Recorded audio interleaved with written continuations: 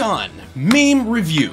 What is up, you sexy YouTube mother lovers? Welcome back to another episode of Gun Meme Review. I'm your host, Brandon Herrera, and I need a fucking haircut. On tonight's program, we've got memes about Ukraine, memes about Scott and Demo Ranch, and more gun meme goodness. But first, let's delve into a couple of the memes that have come out this week about the war in Ukraine. Or excuse me, military operation in Ukraine. Like Zoink Scoob, this doesn't feel like a military exercise. Now's not the time to split up and look for clues. Let's load up in the mystery APC. I know it's tracked in this picture, but it reminds me of that thing that looked like the fucking mystery machine that they were deploying in Ukraine. Although with as many javelins and anti-armor stuff they've got floating around in that country right now, you could not pay me to be mechanized cavalry right now. Anything with that Z on it is like a missile magnet. I'm good. If I'm in that 40-mile convoy headed to Kiev, I'm the guy who's always taken a leak in the woods about 40 yards away from all the vehicles. Things are getting so bad, troops are deploying somewhat unconventional methods of vehicle protection. Leaked Cope Cage V2. Pros: lighter, morale boost, can bounce on. Cons: still doesn't work. Now, of course, like we've mentioned before, this is definitely an all-hands-on-deck situation for Ukraine, which isn't just limited to the Ukrainian military and the civilians that they've armed. They're also taking in foreign volunteer fighters from all around the world. The only problem with that is sometimes that can get a little awkward. Retired US Marines joining the Ukrainian Foreign Legion. Veteran Taliban also joining the Ukrainian Foreign Legion. The enemy of my enemy is still probably a little sour. What's worse is that you could probably take this one a little deeper too if you want to. Retired US Marines joining the Ukrainian Foreign Legion. Veteran Taliban also joining the Ukrainian Foreign Legion. Seeing the equipment that they left behind in Afghanistan. All of a sudden it seems like those extra helicopters and rockets could have come in handy. I mean, at least in this case they'd be putting it to use against somebody who isn't us. Well, at least the ones that the Taliban hasn't crashed yet. Never ask a woman her age, a man his salary, or a Ukrainian soldier what that weird patch means. Yeah, the Azov battalion kind of overdoses on based a little bit. It's like Special Forces 4chan edition. You don't ask a woman her age, a man his salary, a Ukrainian soldier what that weird patch means, or a German company what they were doing between the years 1939 and 1945. Pretty sure Hugo Boss leaves that bit out of the About Us section on the website. Now, if you saw my last video about some of the weird guns that are popping up in the Ukrainian conflict, you recognize this gentleman. I mentioned all we need is an Alton helmet for him, and he's Little Tachanka. So that kind of got me thinking, so I fired up Photoshop, and, you know, this is one of the first gun meme review submissions by me. Ladies and gentlemen, I present to you, Little Tachanka. Do with that format as you wish. So, before we move on from all the Russia-Ukraine stuff, we gotta do it to you. Marty Robbins meme. Shitposter ballads and other associated pro-Ukraine propaganda. Marty Robbins. Big N-Law. The Cope Cage. The Bayraktar Menace. 160 dead Russian tanks. Saint Javelin. Where is my goddamn fuel? VDV got ratioed. VDV got ratioed part 2. Little Green Men. Kyiv, not Kiev. No air superiority? VDV got ratioed part 3. Babe, wake up, the Ukrainian farmer stole another Russian tank. It's not gay to simp for Zelensky. Copium snorting tanky. Seriously though, who the fuck planned those VDV missions? Now, if you want to see a video breaking down and firing a real javelin, go ahead and subscribe. I mean, I'm probably not ever gonna be able to do that, but you should subscribe anyway. Okay, maybe javelin's a little far out of reach. Those things are like $250,000 a piece, but we might be able to get our hands on an RPG. Not like my RPG, like get some rockets for an RPG. I think that'd be fun. You never know. You could miss out. So let's move on from Ukraine and onto some other gun memes. This one from Garantham. I strive to live my life with the same energy as Muldoon. That guy was the fucking OG. And if you're too young to remember who this is, he was from the good Jurassic Park. And I've also seen Garantham posting a lot more Spaz 12 content. Gee, I wonder what video he could be coming out with soon. I'm honestly just impressed he could get his hands on a Spaz 12. They really never brought that many into the country, so they are super expensive, super rare, very sought after. I'm honestly surprised he was able to get his hands on one. Just remember, kids, flexing is not a right. It's an obligation. But speaking of kind of weird guns, LAS Concealment has finally dropped the Makarov holster that we've been waiting for. And they kind of memed on me in the process. Behold, the custom Brandon Herrera print Makarov holster. They also make them for Glocks and other things, but come on, you want to carry a Makarov with this thing, right? I love they include the AKs, the AK Jesus photo, the Man Mosas, of course. They also include the They included the photo of my stolen motorcycle. Gone but not forgotten. But I'm just glad to see this finally come to fruition, so if you want to check it out, we'll leave the links down in the description and in the pinned comment where you can check out how to get one for yourself. So now I have a couple memes of my boys, Kentucky Ballistics and Demolition Ranch. This format has been pretty great. Me, I'm gonna hit the gym and start eating healthier. Also me, all you can eat barbecue. Thankfully my wrist is starting to heal. I can finally actually do regular shit again. Get your head out of the gutter. So I'm thinking here in the next couple weeks we're gonna go ahead and do that fitness challenge. Gonna turn you fuckers into the sexy YouTube mother lovers you know you can be.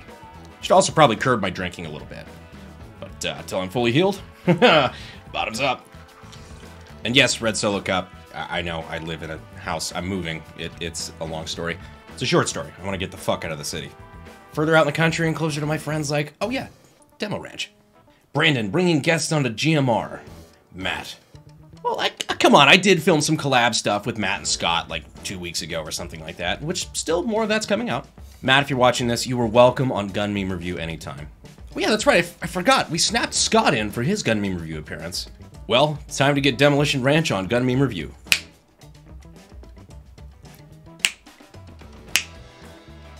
Oh, that's right, it doesn't work. Matt's rich. Ah, well, it was worth a shot.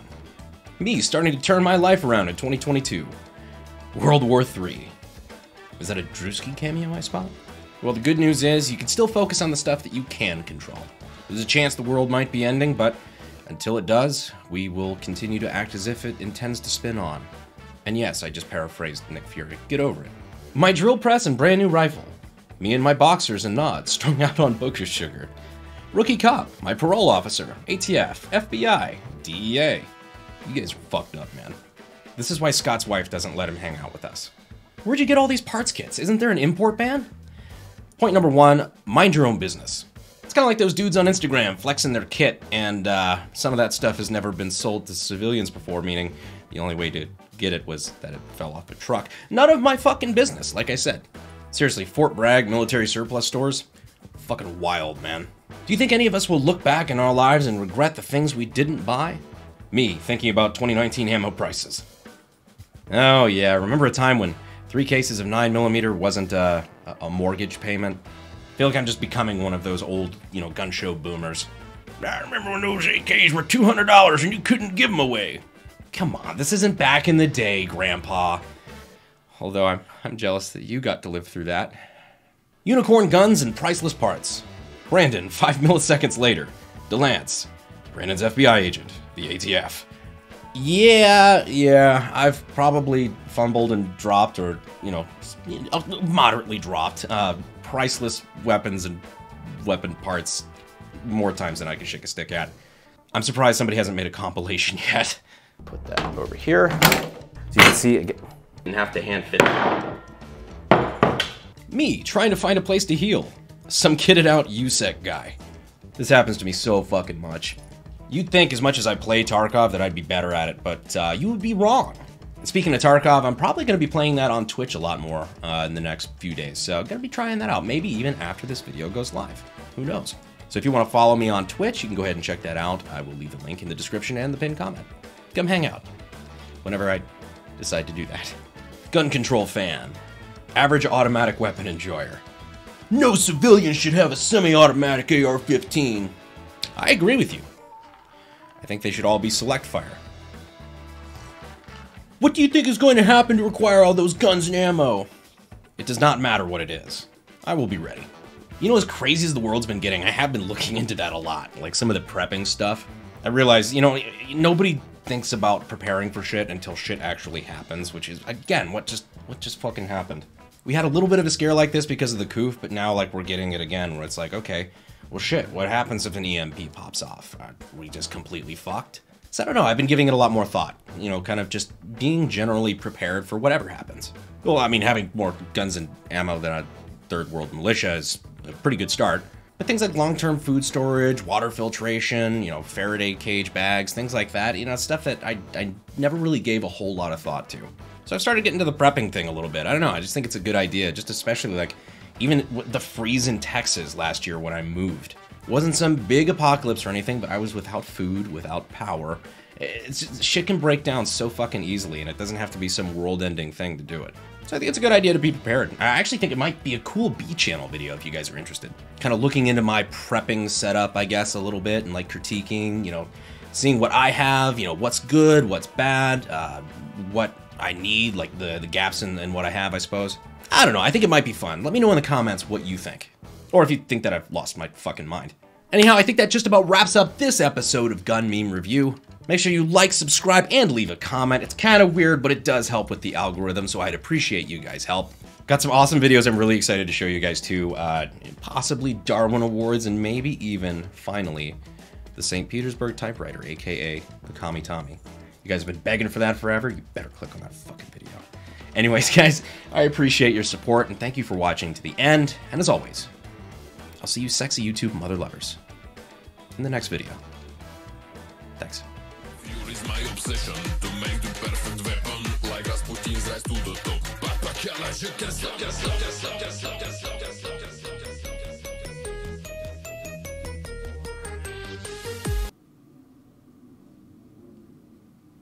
Oh, cool. It's the Russians. Well, Red Dawn time. Which isn't just limited to the Ukrainian military or their... Which isn't just limited to their Ukrainian armory... Now, if you watch my last video about weird guns we're seeing pop up in you... Now, if you watch my last video on guns... I can't fucking talk today.